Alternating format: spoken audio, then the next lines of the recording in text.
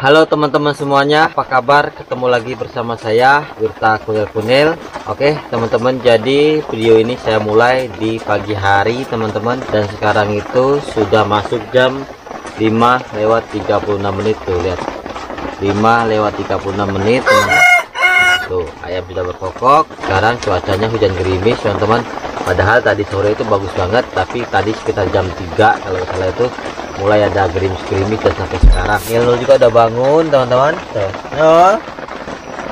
Nul dia lincah banget teman-teman, sampai naik ke atap tadi.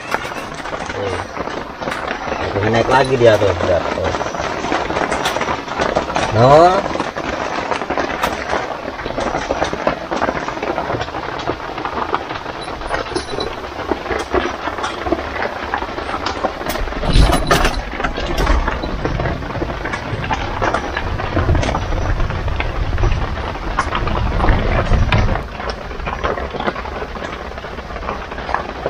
ya, ini teman-teman mencari hewan yang tadi teman-teman, yang terbang. Dia kejar sampai dapat. Tuh lihat, dia lagi nyariin satunya. Masih dari sini.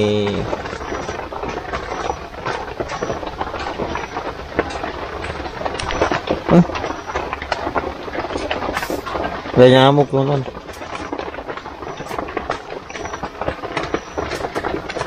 Yang itu masih di sana. Dia lagi mengintai teman-teman. Oh itu yang dicarinya tuh. Tuh itu dia yang dicarinya. Tuh hewan itu teman-teman.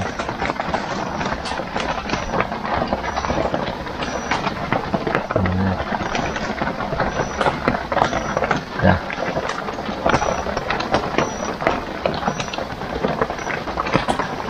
Dia kabur.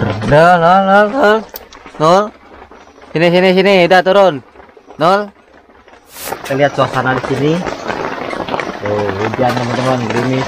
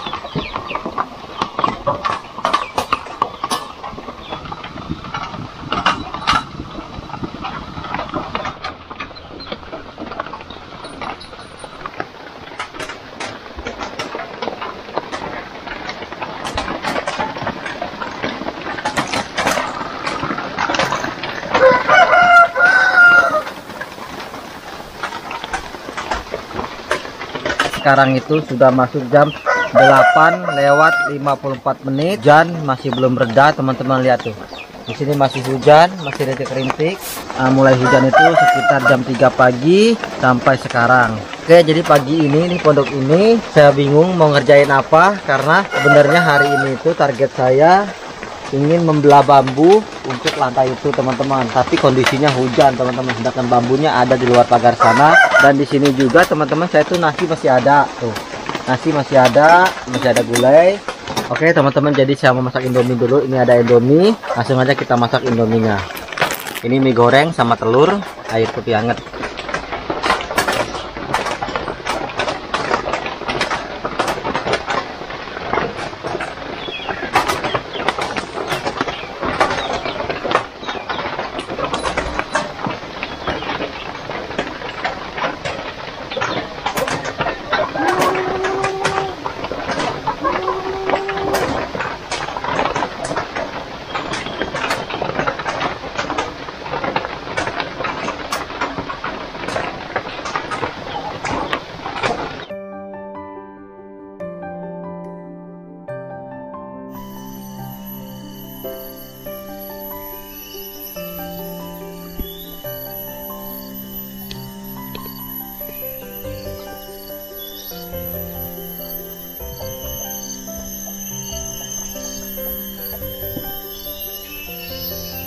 Halo teman-teman semuanya, alhamdulillah akhirnya hujan sudah reda teman-teman. Dan sekarang itu matahari sudah bersinar teman-teman, lihat itu.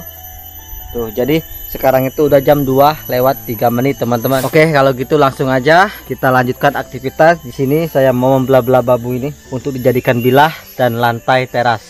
Oke, langsung aja.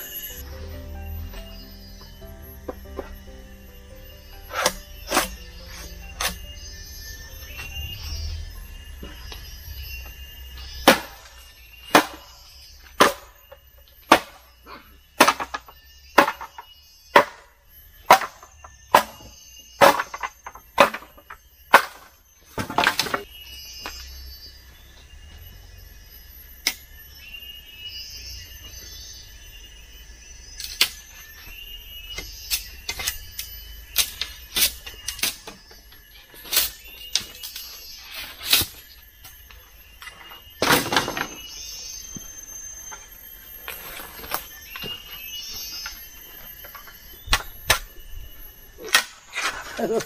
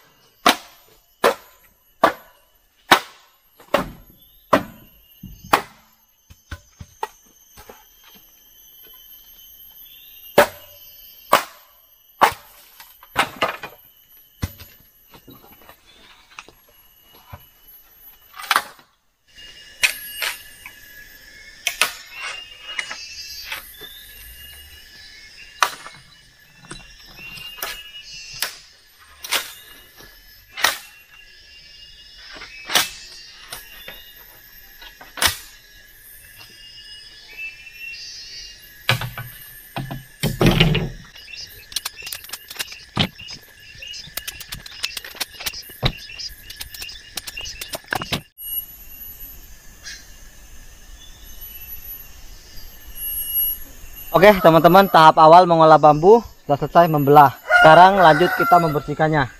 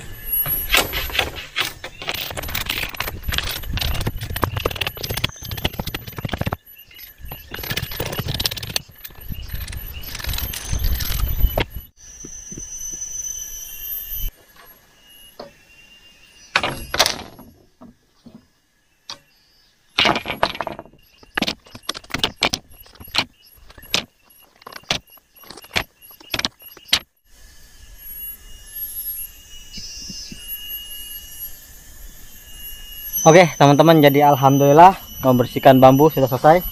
Ini sudah menjadi bila bambu teman-teman.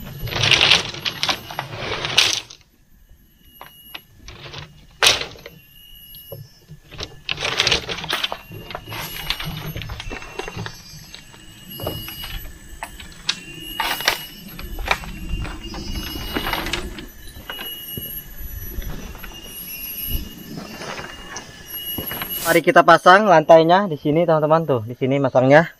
Dan sekarang itu udah jam 16.00 teman-teman tuh. Ayo kawan-kawan kita berusaha.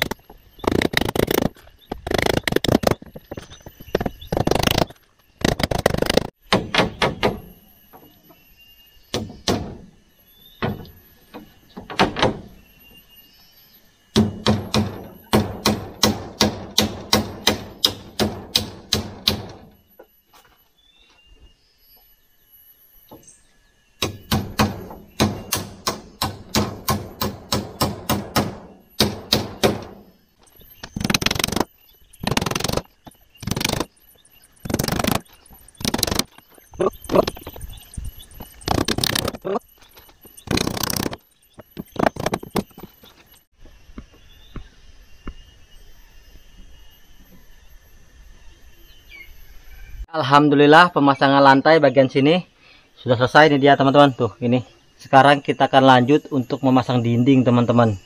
Nah ini dindingnya ini teman-teman, saya tuh minta ide dan pendapat dari kalian teman-teman. Saya itu pengennya itu dindingnya ini ditutup dengan kawat yang bolong-bolong kotak-kotak itu teman-teman. Sini keliling dari sini sampai ke depan sana juga semuanya kawat. Terus bagian sini akan saya dinding dengan kulit teman-teman, supaya ada pembatas antara dapur dan juga tempat ini teman-teman tuh. Nah teman-teman, sekarang udah jam 4:23. Nggak terasa teman-teman, waktu cepat banget berlalu. Mungkin teman-teman kalau saya mengejar untuk memasang ini tidak akan kejar lagi karena udah sore. Belum lagi saya mau mandi, mau masak, mau makan. Jadi kayaknya saya harus beralih ke lahan pertanian dan akan sedikit membersihkan gulma-gulma yang ada di lahan pertanian. Oke, langsung aja kita ke lahan pertanian. Oke teman-teman, sekarang kita lanjut untuk mengerjakan sedikit pekerjaan di lahan pertanian. Lahan pertanian ini masih luas sebenarnya, tapi dikarenakan kondisi hujan terus, cuacanya jadi belum bisa dikerjakan teman-teman. Dan sore ini saya mau memotong ini teman-teman. Tadi ini harus dibuang.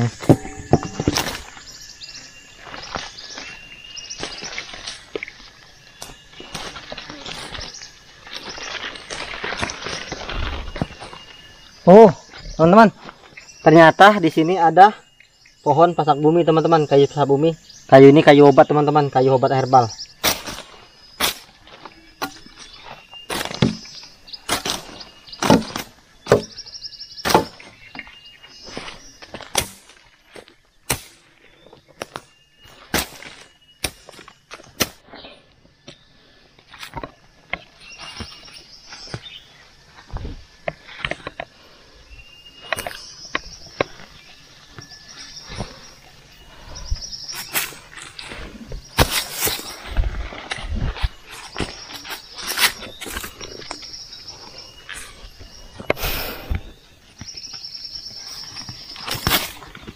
Alhamdulillah sudah agak lumayan bersih. Rumput-rumput atau gulma sudah saya potong-potong. Dan rencananya teman-teman, lahan pertanian ini mau saya sapu bersih seperti yang di pojok sana. Tapi beberapa dari teman-teman semua, kalau lahan pertanian ini jangan disapu bersih, jangan dibuang daun-daunnya, karena daun-daunnya ini bisa menyuburkan tanaman. Oleh karena itu teman-teman, saya akan coba untuk biarkan saja daun-daun ini, tetapi kayu-kayu yang hidup atau gulma-gulma yang tumbuh mau saya cabutin gitu. Oke teman-teman, sekarang saya akan lanjut untuk mencari kayu bakar.